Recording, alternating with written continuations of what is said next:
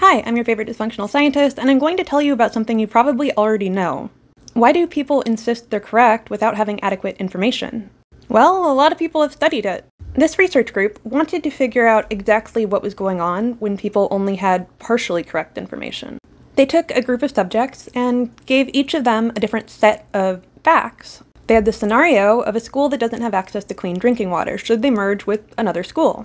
One group had pro-merge information, another group had anti-merge, and another group still had both articles. What they found is that each group thought that they had adequate access to information. And of course their opinions matched the information they had. The good news, the really good news, is that once they were given additional information, they all had about the same idea about whether or not they should merge.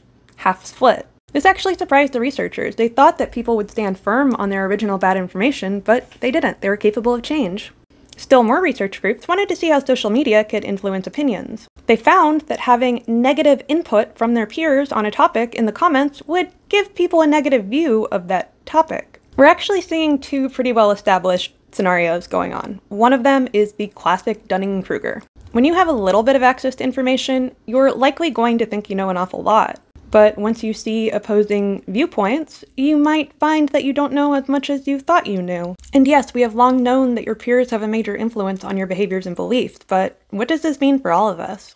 Well, my best advice is if you find someone else who has an opposing viewpoint, try to put yourself in their shoes and understand why they might feel that way. It's what I've always been saying.